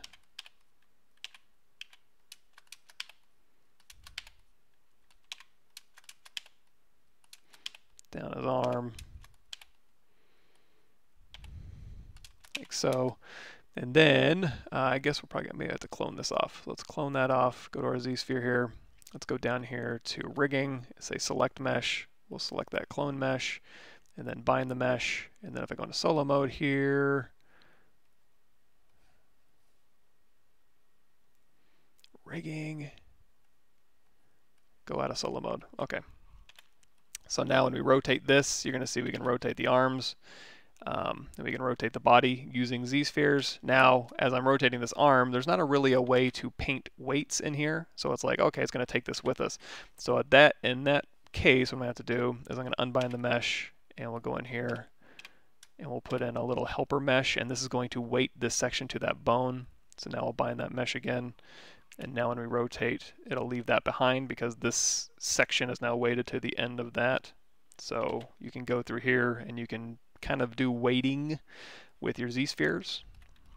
I don't know if that's better or faster for you, but save to delete the contents of user, public documents, ZBrush data, external renderer. Oh yeah, if that's filling full of stuff, that might be when you send stuff over to Keyshot, it might dump temp files in there. I think so. Don't quote me on that in case you break something. Possible to use Sculptris Pro for VDM brush creation? No, but you can use project primitives if you're careful. Yeah, because when you're doing VDMs, it has to go back to that plane, but if you ever change the topology of that plane, it breaks the VDM functionality because it goes back to a square. When making a screaming face, how do you successfully mask the lower jaw and lip? That one I would probably do, let's delete that. If you hold down, well, I would make a polygroup for it, but if you hold down Control and drag, that'll drag along the topology of your object. So now if I hit Control W, that'll give me a polygroup for this upper face. But if I don't do that, I can mask just the jaw out like this. There you go.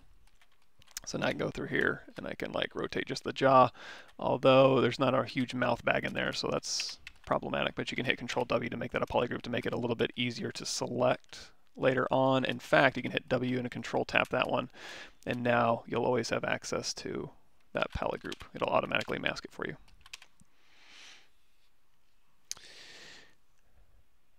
I am responding to earlier questions in this chat. I'm going through quickly. Oh, you know what? Let me think. Let me go to the Pixelogic live now. Okay, sorry, I'm missing all the YouTube comments. No YouTube comments are coming in here. Here we go. Restream comments. Yes, and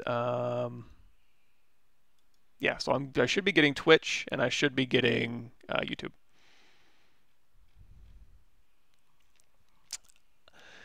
Damn, Michael, you're skill over something off the chart. You taught that yourself. I guess I did. I didn't take any classes on ZBrush. Just reading the documents and using it. And then now on YouTube watching videos, I'll watch Joseph Dress Paul Gabry. Make sure I'm not missing anything. And also everybody else in the Pixelogic streams as well. If you go to the Pixelogic channel, I'll link you guys there real quick. Wait for it. There we go. Go here, and there's a ton of really far more talented people than I am doing really cool stuff on there. Deformers examples, yeah, we can go through that. ZSpheres skeleton method lags for me. Yeah, and it's depending on the density of your mesh, it'll be a little bit harder.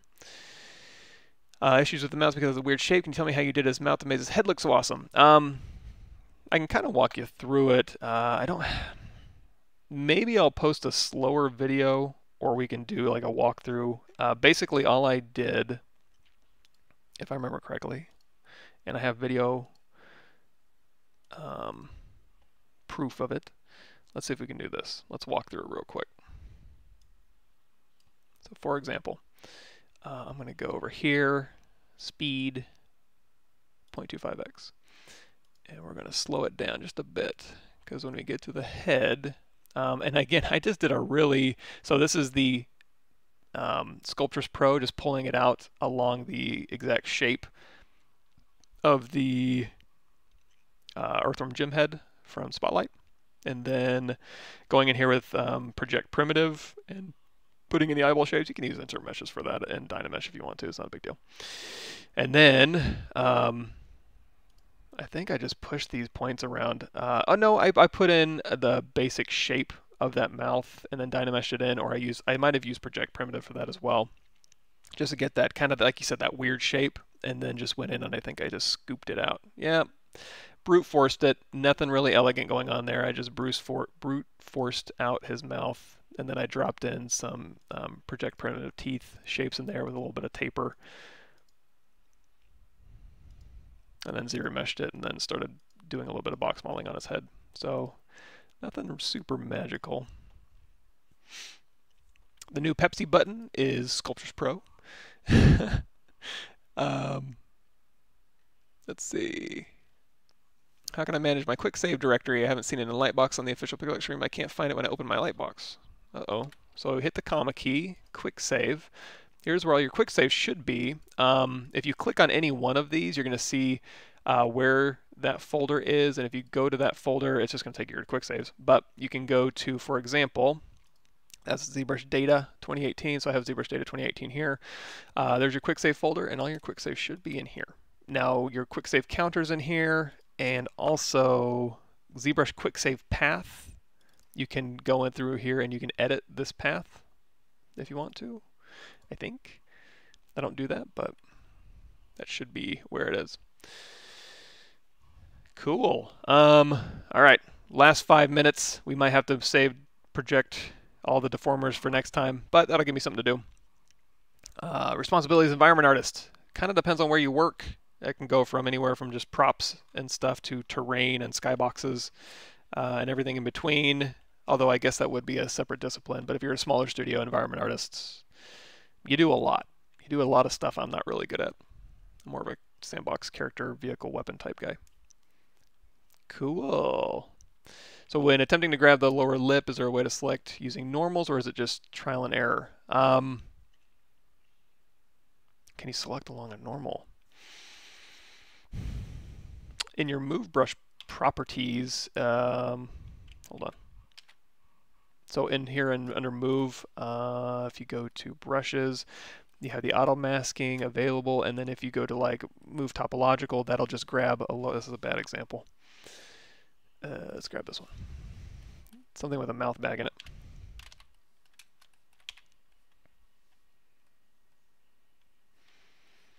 So now with this one, with move topological turned on and the range turned down,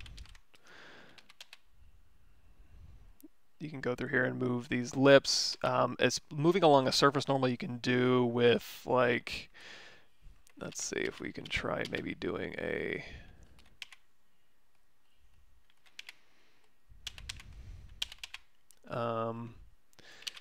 let's see, polygroup, polyloop. So if I have a polygroup here, I can do QMesh, or I can do an extrude polygroup all, and then if I hold down shift, that pushes along a surface normal. So you can maybe use that. Cool. Alrighty, everybody, I'm gonna have to sign out. Sorry on Facebook if I don't. I might have missed some comments there. It's kind of hard to tell. I think a lot of the comments are from another video. And then on YouTube and Twitch, I should have had you on Discord. I'm going to have to figure out why I can't log into Discord. I have my 2-factor authentication, and it's not taking my codes. So anyway, thanks, everybody. I'm not going to be on the Pixelogic channel for a while. I'm going to be out, but I think I come back. Look on their scheduling. I think I'm back on the 24th. Ooh, man, that's a long time. I should be on my channel on Thursdays, barring any unforeseen circumstances, so maybe we'll get some stuff done there. Cool, thanks everybody, and have a good rest of your week.